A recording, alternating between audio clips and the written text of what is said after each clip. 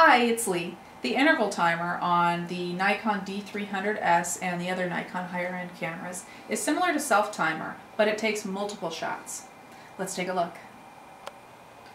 First, you'll want to put your camera in continuous servo and in auto area autofocus. Next, you'll want to replace your eye cup with the eyepiece cap. The reason for this is so that no additional light gets into your viewfinder, which could mess with your exposure. Next, go into your menu.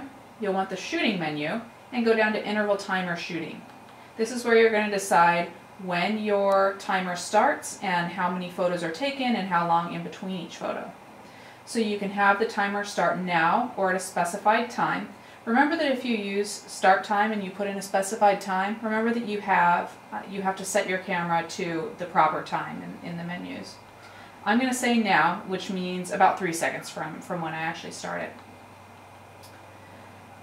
For my intervals, I would like to have 2 seconds in between my intervals. You can actually have minutes or even hours in between your intervals though. I'm going to go ahead and take 3 photos. At 1 photo each, I can have the camera actually take multiple photos on each go-round, which gives me 3 photos.